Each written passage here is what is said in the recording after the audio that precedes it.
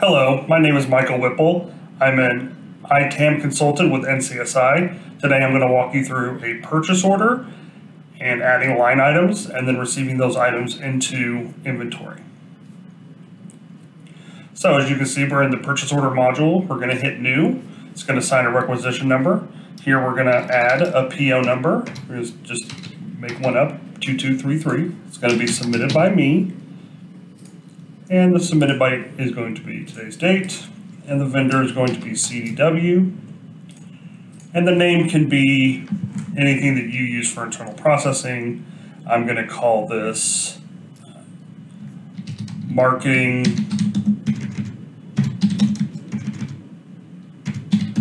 order September 2020. And from here, I'm going to save. So as you can see, it created an item, it put it in the created state, and only in the created state can we actually add line items. Now we add a new line item in, we're going to add a hardware line item, and these items come from the catalog. So these have to exist already. So we're going to order this Lenovo ThinkPad X1, and we're going to give it an item name, which this can be anything you use internally, or it could just be this. So I'm just going to copy this over. And any information that you have in the catalog will copy over as you include this item in.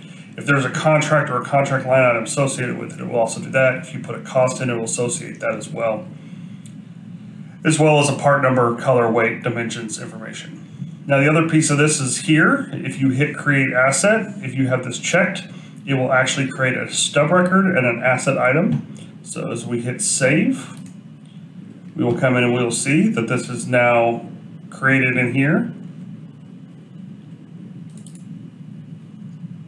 And you can open it up and look at it again. So what we're going to do is we're going to hit submit. And what that's going to do is it's going to move it to an approved state. After the approved state, within a couple seconds, the processor will create an asset. As you can see, this asset is computer 80. So if we go in here to hardware assets and actually do a search for computer 80, we will see that there is an asset record and it is on order. None of the other information has been filled in because it is not known at this time. So it's just on order.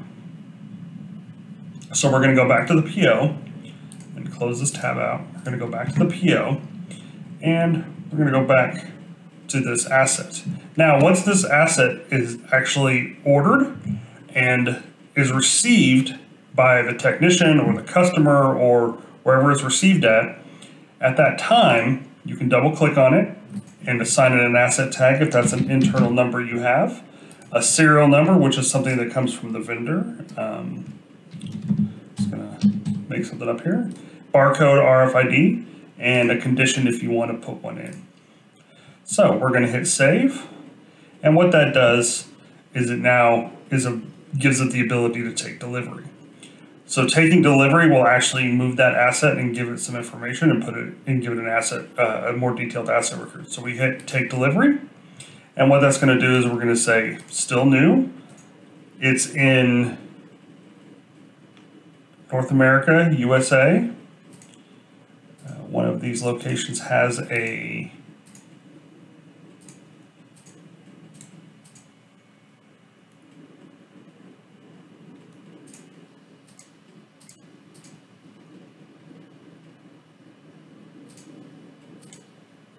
and that one has a storage space.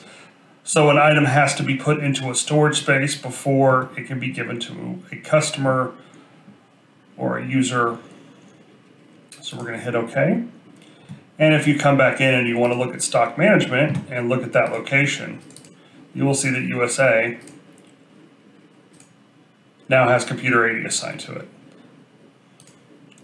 This is also where you would give it a new name if you wanted to change it and give it to your naming convention and those. So once that item is in, it's complete, you can use these other tabs to attach the invoice, give it some shipment information that's attached to it. This is where this other information will come in. This line item is still available.